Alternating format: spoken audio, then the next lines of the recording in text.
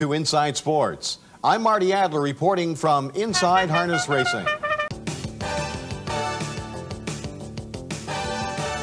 After a major victory with Magical Mike, owner David McDuffee remains philosophical. So I'm in the insurance business, so we're taking risks all the time, and I guess that's what we do in the horse business. We go out and buy a colt, and we don't know what we've got, but it's a lot of fun to develop them, and we've been at it a long time and have a lot of fun at it. It's a game of great highs, great lows.